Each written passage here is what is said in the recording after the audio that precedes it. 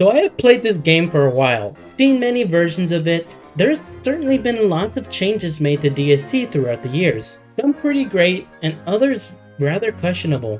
Did I do that? If you're on PC, mods always have your back. Don't like something Clay did? You can usually revert it for yourself by visiting the workshop. Many people that submit here usually tend to have something or the other to make their lives a little more easier with the game. And a lot of things here really are interesting. But now there's a lot of things you can actually do with modding that basically feel like they should just be in the game.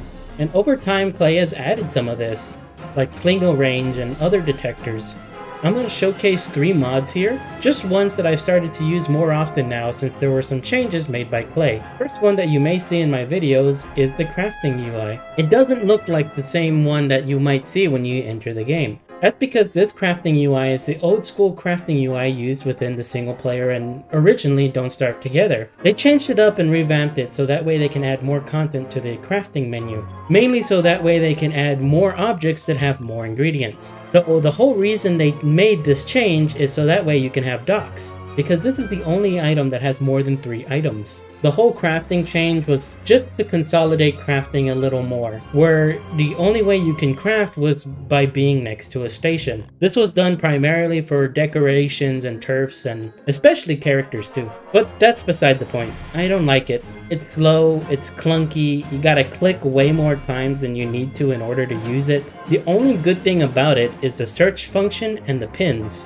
which is basically like setting your crafts to the old style. But you gotta take what you can get. I was used to the older crafting UI, so I just couldn't get used to the new one. I don't like the way the new icons look, and there's way too many. I preferred the limited amount of older ones because you're able to know what was where in the older one. Yeah, this new one has more items and more filters to separate things. Luckily though, if you still really like the old one, there is a mod called Hybrid Crafting Menu. This mod allows the player to swap between the new crafting menu and the old crafting menu, so that way you can get the best of both worlds. I personally stick to the older one just cause I like the sleekness of it. It doesn't take up as much space as the new one, and I'll sacrifice pins for being able to use the icons and older movement. Next mods deal with some of the recent changes, namely the slower action speed that is affecting players now. These mods don't fix it completely, but it does help in making actions go faster. These mods being Action Queue and Don't Starve Alone. Don't Starve Alone is a simple mod that would make things much faster if you prefer playing DST alone, hence the name. This cuts out all of the server networking processes when you make a solo world, so every action and loading and unloading should feel much snappier and faster than it normally would be. I love what it says in the mod description here, saying it's Clay's job to optimize the game, not the modders. It's kind of just funny in the irony of the video and where I'm highlighting exactly that. And next is Action Queue. Action Queue can do lots of things, but right now I want to highlight how Action Queue affects chopping and mining, which is what's currently being fixed by Clay. You can see here the difference of Action Queue versus holding the mouse button. It is slightly faster than just holding the mouse button now, so you are able to save yourself some more time. However, the main problem is that this mod has a bit of a learning curve on it.